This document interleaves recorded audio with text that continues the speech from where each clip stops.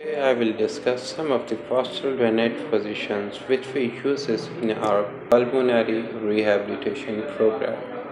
These positions could be used in inpatient setting and outpatient as well for removing the sputum from infected lungs.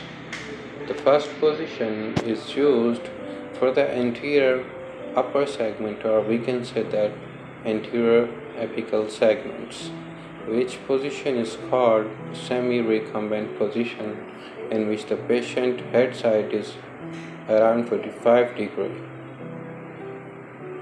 This is used for the apical segments removal technique. The therapist will provide percussion or tapping over the supraclavicular region and ask the patient for the discomfort and guide the patient for the regular and the continuous active respiratory exercises like huffing, coughing, and deep breath, and then expiration techniques. The second position is called the posterior apical segment position, which is approximately 90 to 100 degree of trunk flexion and sitting position on a pillow underneath the patient's knees. The therapist will provide percussion or the tapping over the upper trapezius segment of the muscle. The third position is used for the anterior segments, in which the patient is lying supine, a pillow underneath the patient's knees, and the therapist will provide percussion over the pectoralis major area.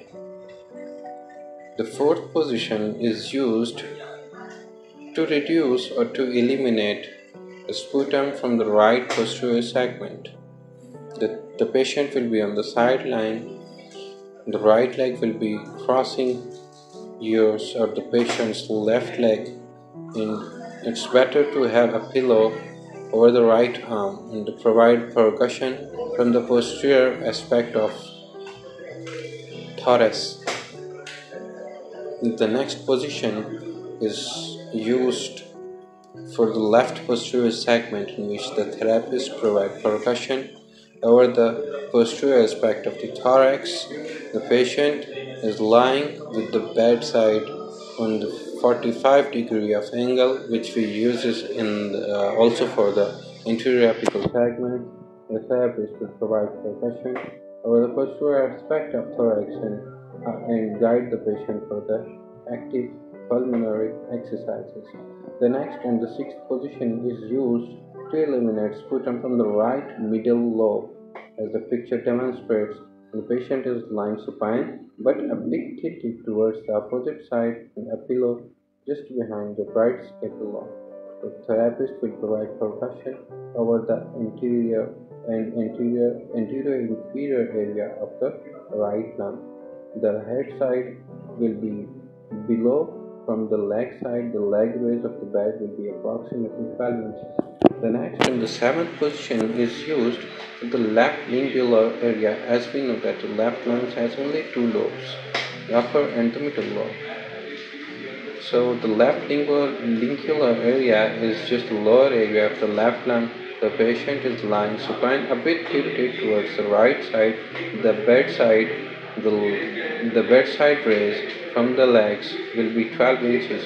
The therapist will provide percussion over the just below the nipple area and guide the patient to perform the active pulmonary exercises. The next position is called the anterior segment used for the lower lobes. The patient is lying supine, a pillow underneath his both knees. The therapist will tap on the middle of the thorax with both hands or provide the percussion and guide the patient to perform the active exercises. The next position will be for the right lateral segment. The bed raise from the legs will be approximately 18 inches. The therapist will provide percussion on the right side of the lungs, just around the lower inferior angle of the scapula. The next position is for the left lateral segment. The left lateral segment The same position, the patient will be on the right side, and therapist will provide percussion on the inferior border of the inferior angle of the scapula of the right side. The next position, the second last position, is used for the posterior segment. The patient will be supine lying and the pillow underneath his thoracoabdominal area. The therapist will provide percussion on the both sides of the lower inferior angle of the scapula. The bed raised from the towards the leg will be 18 inches and a pillow or the towel rolled just below the shin bone. The last is the superior segment removal technique is used. The patient is lying in the prone position. Prone position, a pillow just for the abdominal thoracic area, Patient is prone, a towel roll under the tibia or the shin bones. The therapist will provide percussion around the rhomboids major and minor area.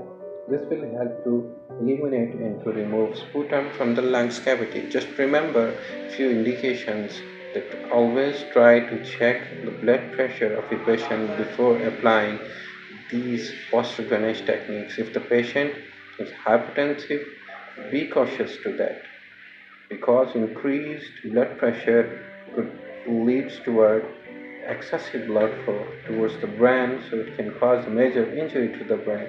So always try to check about the hypertension, and secondly history of fall or the rib fracture, and if the patient is in ICU or comatose, try to follow up his consultant as well as try to check the radiological findings of his thoracic cavity and expose the area of the patient for checking any drainage or any tube around the thoracic area. These are some of the precautions which you have to take before performing any chest physiotherapy, postural drainage technique.